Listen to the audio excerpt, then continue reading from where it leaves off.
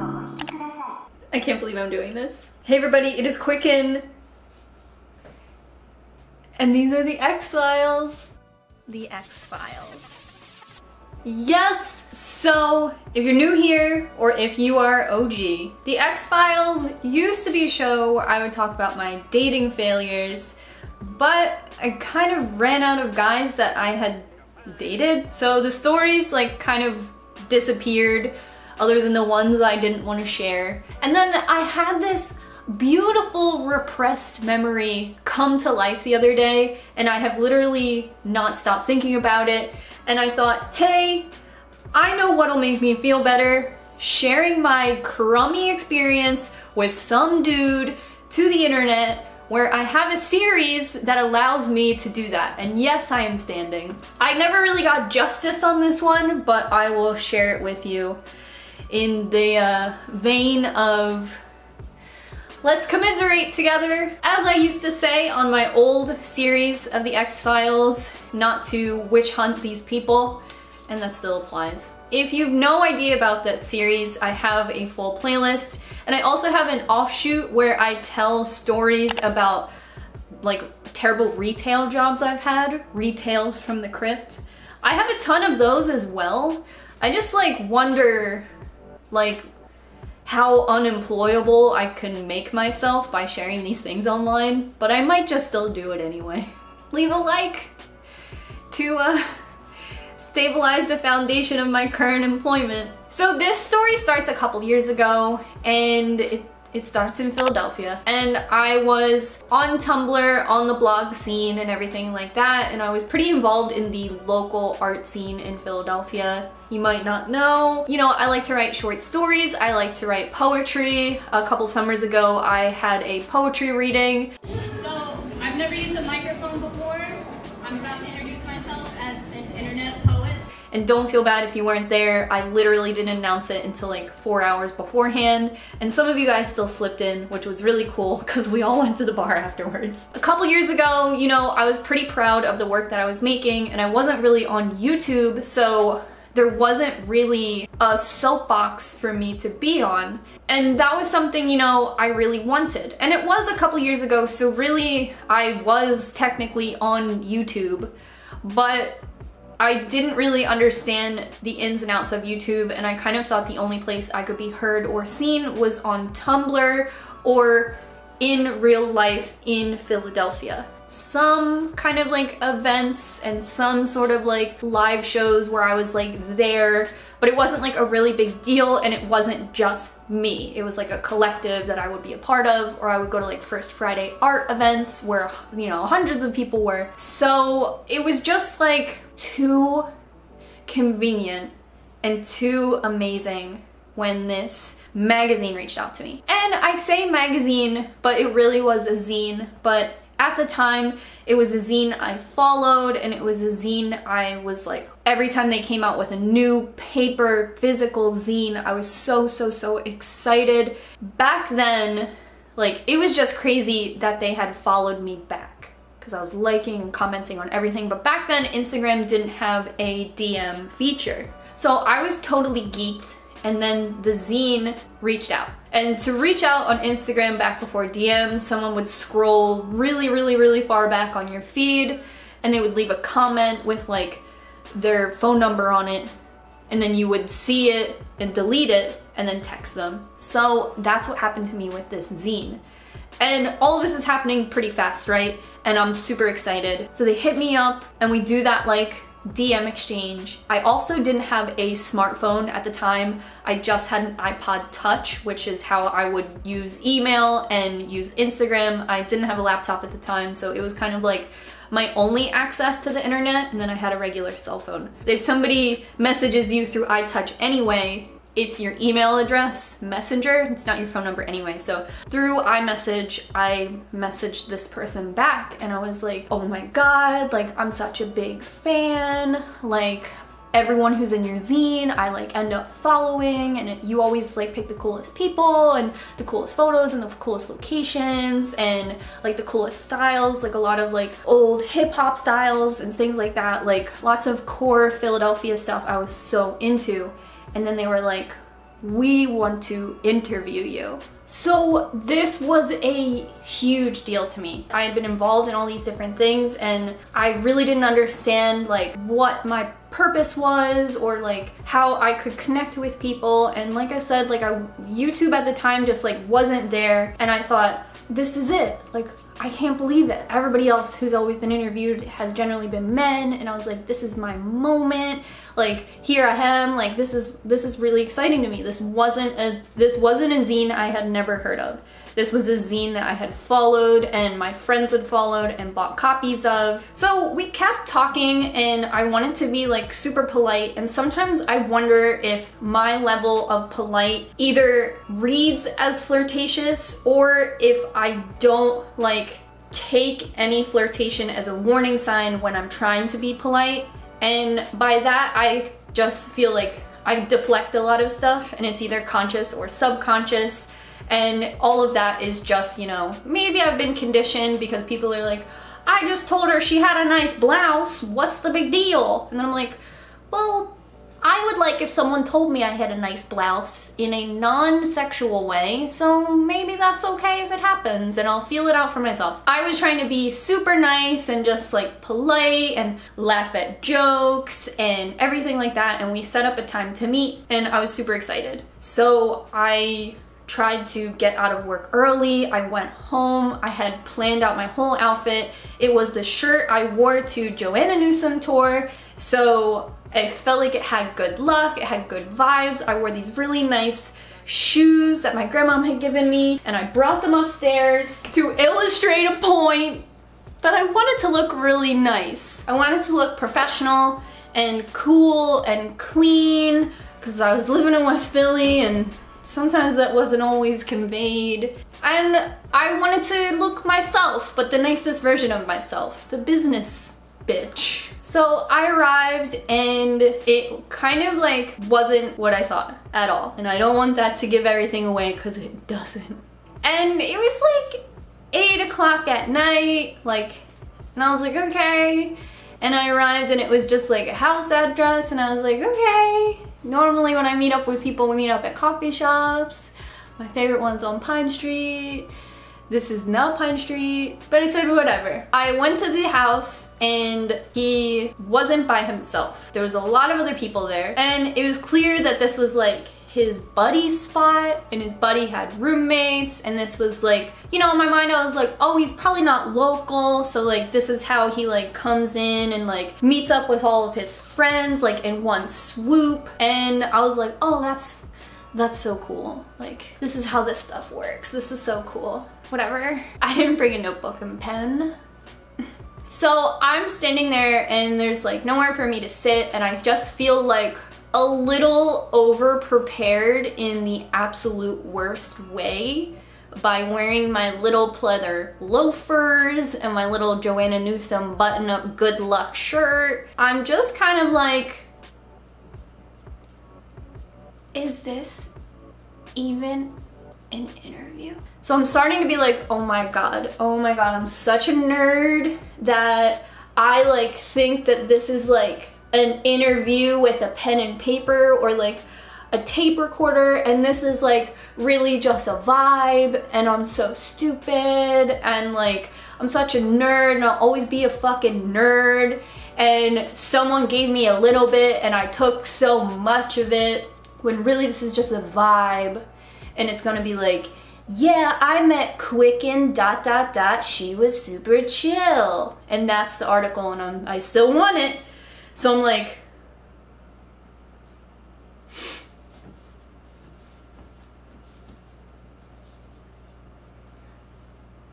pass me a beverage. Like, I don't know, I like don't fit in at all, and like I really just underestimated what the vibe would be. But I've read articles and stuff from people, like if you've ever read Big Brother magazine, all of their interviews are like, I met this chick with a nose ring and I talked to her all weekend, and then we got a hotel together and we drank for 8 days, and that was the skate tournament.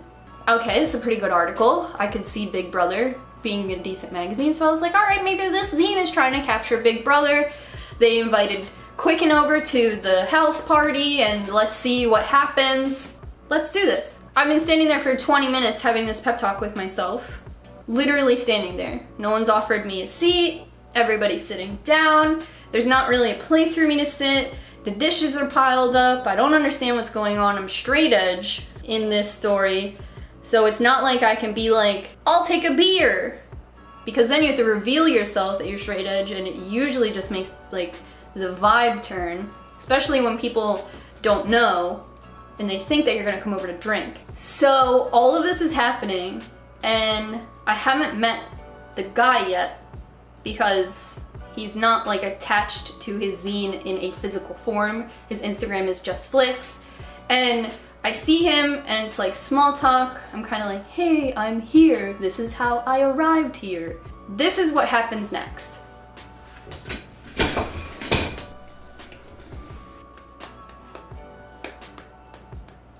You get what I'm trying to say? I'll do it over here. I'm standing, he's here, and he goes,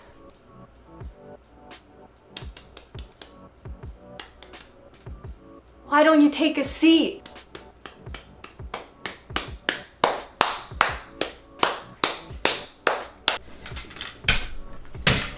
He was asking me to sit on his lap.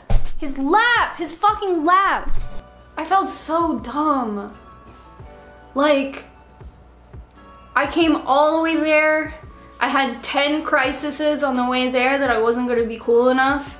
And then I got there and I was like, oh, this is just a vibe. And it wasn't. It was a fucking attempt at hooking up. I felt so dumb. So I was like, I'm gonna go. And I didn't stand up for myself. Don't think there's some sort of redemption in this. I didn't stand up for myself. I didn't say, fucking ew. And there were chicks there and we all weren't like, ew. I made up an excuse to leave. Because I have no backbone in my back. Just a question mark shape. And that's it. And the house was nowhere near my house, by the way. So I had to walk so far to get to a train that went my direction, and the whole way I just felt so dumb. I told my roommate, I wore the shoes, all for this fucking dude to... And I felt so defeated. Like I was just some chick online that had to be lured in with the expectation of receiving some sort of big opportunity. Not that I was gonna be fucking recognized by Philadelphia Magazine for being in this paper zine, but it was something that was so exciting to me, and it was just some way to express myself, and I was so excited to be a part of that. And really, it was just all about some fucking dude trying to make a fucking dick appointment. If that's all it was, like, I could see that. And when I think about maybe, oh, like, maybe the messages were flirty or something like that, it's like, or I was just being nice. You kind of get two chances. You can be a bitch so that people don't lure you to their friend's house to hook up with you under some false pretense that they're gonna be in your zine. So you have to put up your bitch shield and be a bitch, or you can be nice. And then they think, huh, this girl's nice. That'll be easy.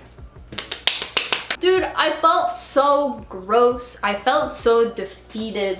So I left. I was still nice when I left because I was like, maybe if we were in a safe place like a coffee shop, I would have my own seat and my own opportunity to share my story. Starry-eyed, but not completely stupid, just giving someone who I respected the benefit of the doubt. Maybe they had a couple beers, maybe some of the other chicks sit on laps, maybe there's a Big Brother article I haven't read before where the girl sits on the lap and then punches them in the face when they're done. That could be me, you know? A couple days go by. Hits me up on iMessage. Hey, what happened the other night? Oh, I don't really party. I didn't really know what to do. Oh, okay, I was hoping we would have a good time. Ew. I said, well, we can go to a coffee shop or something. I'm free for a very specific time frame that has no extension and is not at night. No, maybe we can hang out at my house. Ew. I said, hey, I feel like this isn't an interview thing. You know, at the time, I wasn't dating my boyfriend, but we had been like hanging out, which is like, nowadays you hang out for like a year before you date. And I guess, you know, it's good. You get everything in order. You get all your exes out of the way and you figure all this stuff out and you fix everything and you get your phone bill just in your name or some shit. You got a year to do it. I don't know. I don't know. That's kind of how the kids work these days. I was seeing someone, but it was kind of loose, especially on his end, you know. So I didn't have a boyfriend and I didn't present like I had a boyfriend online, but it didn't mean that I wanted to be lured to somebody's house party under the false expectation that I was going to be in a zine that I dressed up nice for and brought fucking notes, you know? So I said, I'm seeing someone. And he said, oh, John? And I said, yeah. And he said,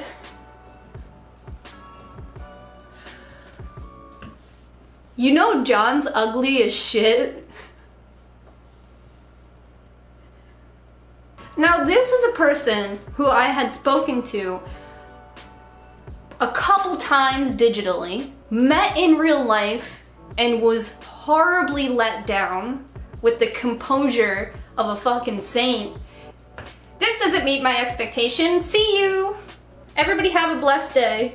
You know John's ugly as shit. The community we hang out in, you know, relatively big or small. You'll come to Philly and people will say Philly's a small city, but they might say that in your town too. All that I feel like is just code for everybody who kind of does the same thing knows each other. For a while I kind of knew all the vegans, not really anymore, I don't leave the house, but you know, for a while I kind of knew all the art kids. For a while I kind of knew all the street artists. For a while I kind of thought I knew all the skateboarders. Like, it's a small town. You know John's ugly as shit, right? So, wow. Yeah, I know. What? So, I was like, that's not fair. And that kind of like deaded the conversation. Then I had, because I was on iPod Touch, the ability to screenshot this. I didn't do it because the person I would share it with was the person who I was like, you know, trying to win over a little bit. Put a ring on my finger of being your girlfriend. My toothbrush is here. So I was like, what am I supposed to do? Brag to John that I like avoided this man's advances and then like John is victorious over him who called him ugly as shit? If it was the other way around, would I want that screenshot? That was like, John, you don't want to sit on my lap? What? Amanda's ugly as shit. No tits? So I kind of just like kept that message and kept that guilt and felt really weird about it because like the guy, and this is me feeling bad for the guy knew enough that I was hanging out with John by whatever I was either presenting online or what had been available vocally in the circle or just who I had been seen out and about with. I left the house a lot more then. So that information was like kind of available to him that I was maybe seeing somebody, maybe someone's girlfriend, I wish, but still, you know, somebody. And this dude was like, I got a zine and a lap to sit on. I bet I could get Quicken to come to this party. She'll sit on my fucking lap, bro.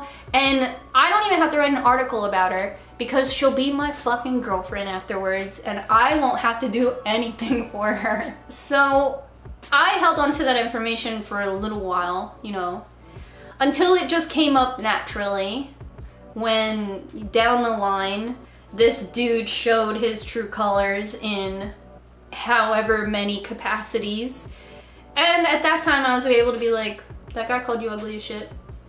But like, I didn't agree with him. I didn't stand up for you in a way. I just like avoided his advances. But here's the thing. I wonder if I would have played along, if I would have sat on his lap, would I have gotten the article in the zine? Would I have wanted it because he was gross, but like all of my friends read the zine and we didn't really know who he was, so that would have been cool, and all I had to do was sit on his lap? Or I was never gonna be in it anyway, and he doesn't know how to flirt with girls, so he had to give me this thing that I wanted, and then it wasn't even real because he only put swag dudes in his zine to begin with, and I was like, I'm gonna be the first woman, when really it was like, how red could the flag be? So I bring all of this up because John was at a party the other night and that kid came up and someone said, John, don't say anything mean. That happened all those years ago and that happened with your chick. And John, as ugly as he is, said, hey, fuck you. And I said, hey! Happy enough ending for me, man. Just fucking kidding. I was put in situations like that all the time. But I do know I'm not sitting on anybody's lap. Fuck. Ew. It's fucking nasty. Anyway, this has been the X-Files. I guess I have been caught up in situations like that all the time. I didn't know how to add redemption to this story, other than all I do now is like look for similar symptoms to this. And I don't know if it just makes me paranoid, you know. But anyway, I love you guys so much. Let me know what you think. Other episodes of the X-Files in the playlist, and I can make more episodes of Retails from the Crypt as well. As long as I just don't get in trouble. I don't want to get in trouble, not unemployment. Anyway, I love you guys.